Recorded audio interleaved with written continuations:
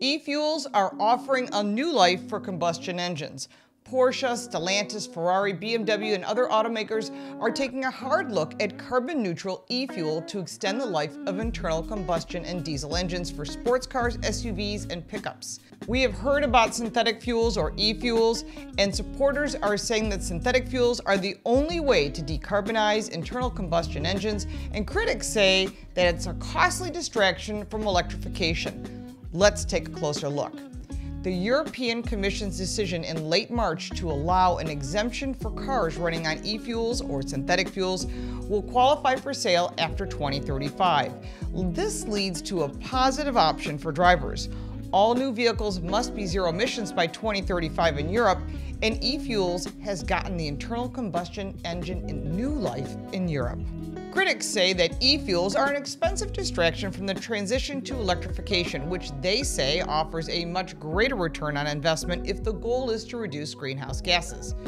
Let's forget the politics. Let's take a closer look. But first, I want to remind you to subscribe and click that little bell for notifications so you don't miss anything. We give you more than car reviews and first looks of new vehicles. We give you car smarts because knowledge is power.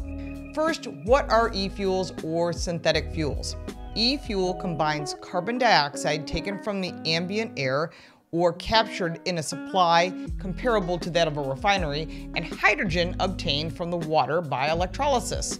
The big story with synthetic fuel is the lure of e-fuels, and that means no modifications to your engine, no changes to your gasoline fuel injectors, no different elements or emission systems. It allows the inside of the combustion engine of an automobile to run almost as cleanly as an electric vehicle.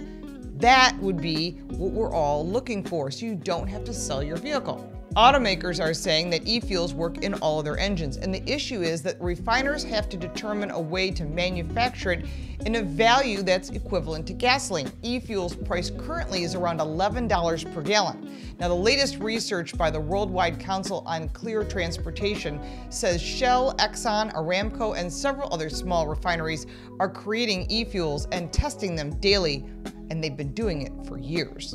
In Europe, automobiles like Porsche and Ferrari are testing e-fuels to protect the character and the efficiency of their sports cars and the unique history of those automobiles.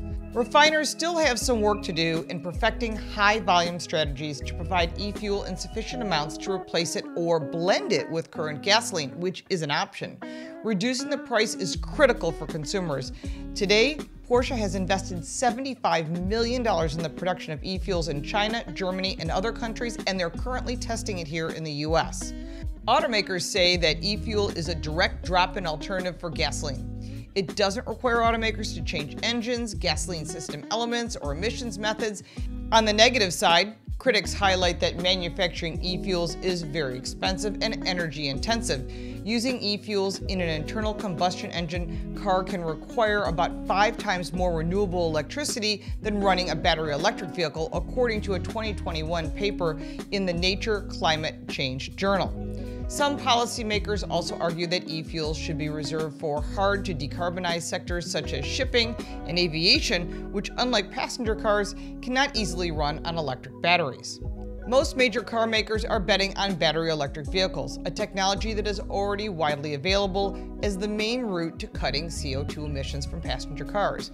But suppliers and oil refiners defend e-fuels, as well as a number of car makers who don't want their vehicles weighed down by heavy batteries, and of course, shortening distances when you have to tow something. So e-fuels are certainly an option. E-fuels are not yet produced at scale. The world's first commercial plant opened in Chile in 2021. It's backed by Porsche and aimed to produce 550 million liters per year. Other planned plants include Norway's Norsk eFuel, due to begin producing in 2024 with a focus on aviation fluid. What is the final result? Well, we shall see what consumers want to buy, and their choices will improve over time. Personally, I'm waiting for e-fuel for my vehicles. How about you? If you like this video, give it a like and subscribe for more videos like this one. If you have any questions or comments, because I'm sure you will, I'll be happy to answer. You can support me by buying me a cup of coffee. The link for that is in the description, plus all the links for our website, social media, the book, and the podcast. I'm Lauren Fix. Thank you so much for watching.